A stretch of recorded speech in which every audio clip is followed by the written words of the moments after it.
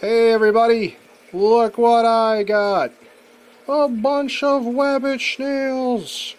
Oh, aren't they so goofy with their long antennae and their shilly trunk faces? Now sometimes these guys are called elephant snails depending on where you are. The common nomenclature might vary. These guys are from the Sulawesi rivers. I mean, that's where they originate at least.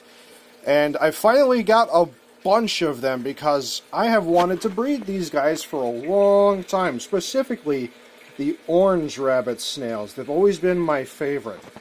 Now, I have bred rabbit snails before, albeit it was kind of more accidental. I never was really trying to, but it happened in my tanks, and for some reason, I just figured, you know what? Why not dedicate the cake tank to this task? The water parameters in my tanks are relatively close to what it would be in their natural waters. You know, a higher pH, a higher GH, obviously stable parameters with, you know, no ammonia or nitrite and very low nitrate. But I figured I might as well do these guys for breeding in this tank because the autosynclus that I tried to breed just simply did not work out.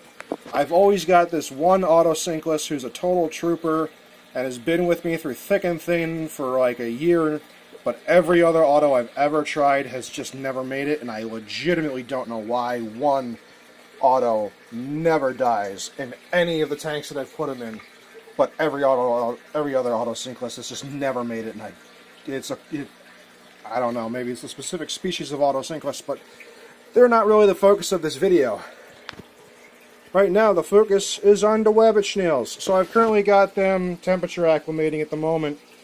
I'm going to do some water parameter testing just to make sure everything's right as it should be, and it should. I just did a water change in this tank the other day, added some prime, let it sit for like, it's been like 12, 18 hours. It's got plenty of time to move everything about, get everything cleaned up.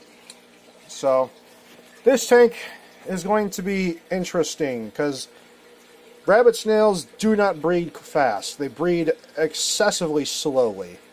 Extremely slowly. Excessively slowly? That doesn't work. They breed extremely slow.